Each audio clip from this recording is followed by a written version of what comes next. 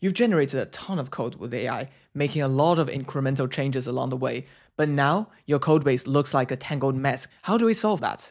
Is more AI the answer? Of course, yes.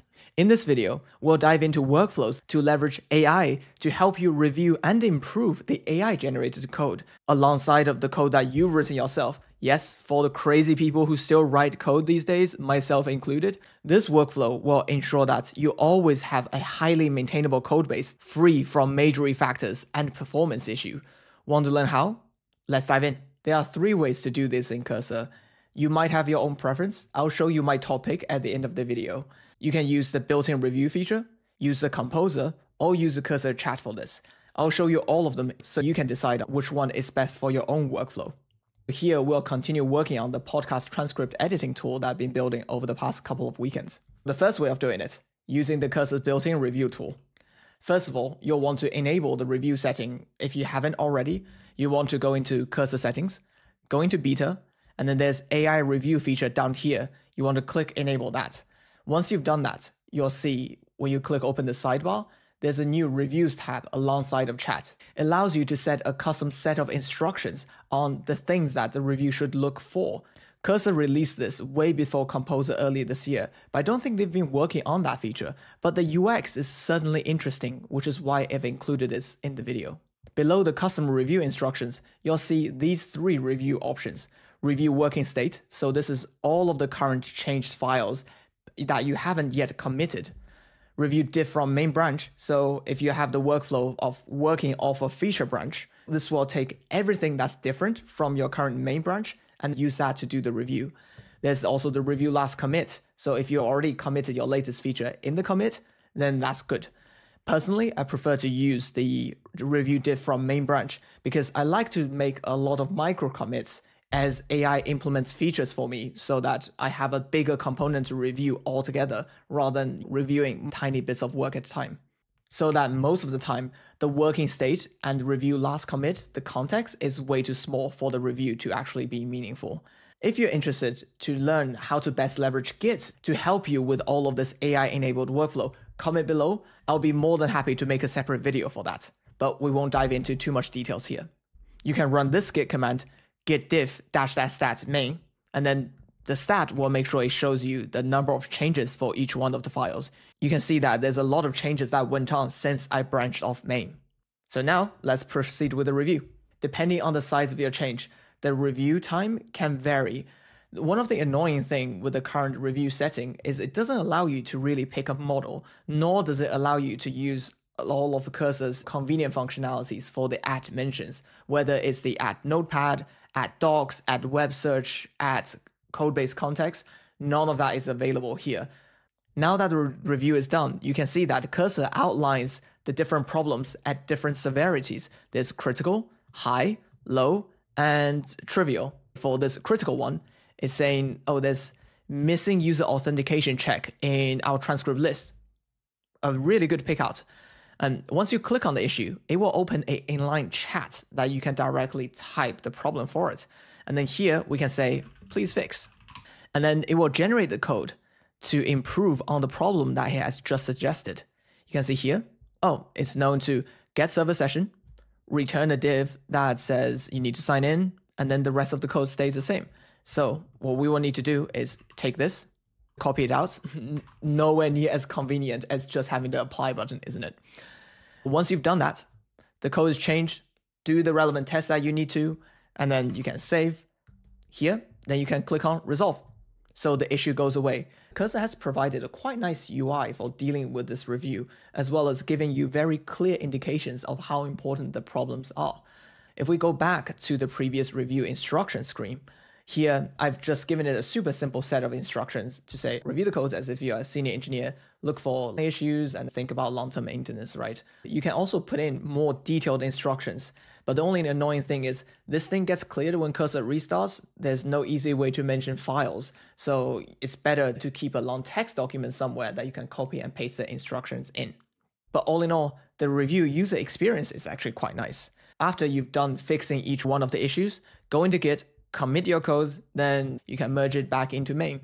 If you're working in the team and this still requires other engineers' reviews, push this branch up for further reviews. Now that you've had AI do a session of reviews for its own generated code plus yours, you'll have a high confidence that your code review should go through without any huge problems. So that's one of the ways. We'll dive into the Cursor Composer way of doing this code review. Let's bring up the Composer interface. If we type in @diff, it shows you two options to pick in the context it will shove in directly through Git. There's the diff of working states, as previously explained. There's also the diff with main branch. To maintain the same test, we'll do diff with main branch. We'll use the exact same set of instructions as we did, together with the reviews. Press enter. Okay, that took a grand total of about a whole minute to run that whole generation.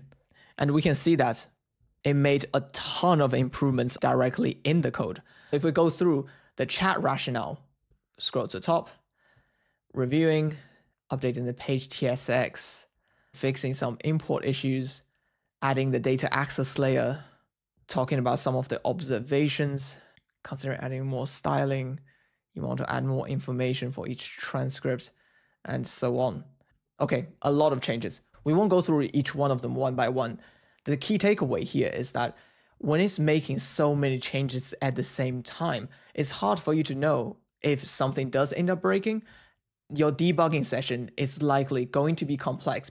As we've seen from previous videos, is that the smaller the chunk of work you break things up into, the more likely AI is going to create working code out of the first shot. And we can already see there's already a lot of red lines, so not working quite as expected. If you were to choose the Composer workflow, I'd suggest that you start with a small commit. Don't do it when you have worked on a ton of features, because that improvement is likely to go wrong and create more pain in debugging than the code quality improves. We can improve on this output quality by creating a notepad with more detailed instructions on how it should be doing the code reviews. Here, I've written a code review prompt with the help of Claude, and you can see that outlines the code review process in far more detail, where it talks about the exact things they should look into, whether it's code structure, performance of security vulnerability, and a whole bunch of other things, plus the rules it needs to follow, as well as how it should be outputting the content. The one thing I really liked about the Cursor Review UX is that it shows the different changes with different severity, so that you can scroll through and decide whether you care about it, that you want to fix, or you just want to resolve and leave it there. We can recreate that workflow by using a more sophisticated prompt like this, so that it outlines in the output how you can apply each one of the changes. Of course, I can directly run this through the Composer to let it make that changes again, but the reason I'd prefer not to use the Composer, because Composer's application of changes is default on, whereas if you go via the AI chat, it's default off. So you optionally choose to apply each one of the changes as needed. And then so you can go into a similar workflow like the Cursor Review UX. Now we'll dive into the AI chat inside of Cursor, leverage this notepad with the sophisticated review prompt to do our code reviews. Now that we've written it, we can close this. Let's create a new chat, mention the notepad, code review, then mention also the diff from main branch. Chat is actually quite nice. It shows you the changes pulled in where you can scroll through the whole thing. That's it. Don't need to type any command. Enter.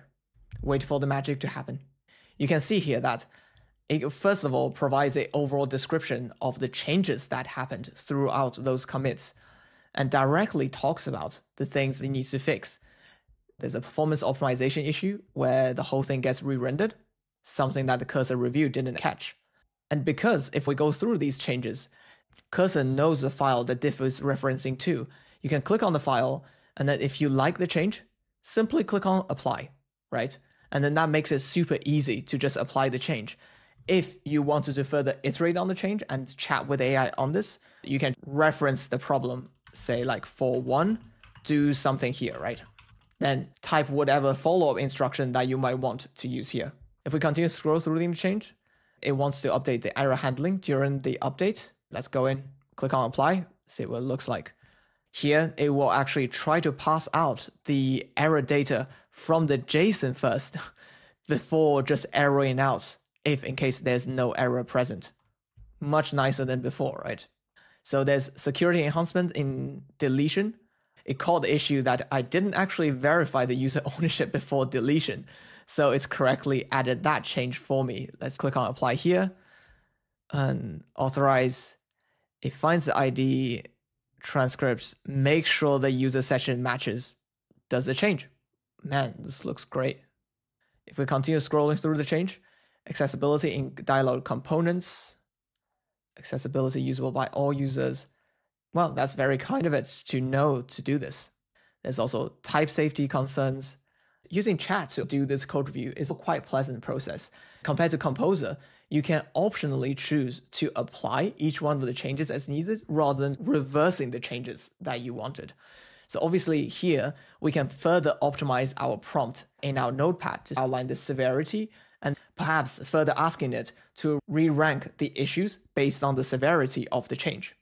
Once you've accepted and are happy with all of the change, as always, we're going to get take the change, committed, then done.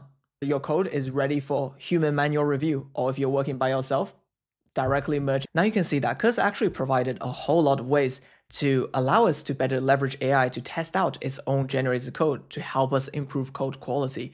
But again, these are the kind of workflows that's just very well hidden by Cursor. I don't know why they don't even publish a whole bunch of these workflows and requires a lot of us to discover for ourselves. These workflows are so powerful that it makes it super easy for you to create high quality applications while reaping all of the benefits of the AI efficiencies. If you've enjoyed this video, you should check out my other Cursor videos just up there. Until then, happy shipping, and I'll see you in the next one.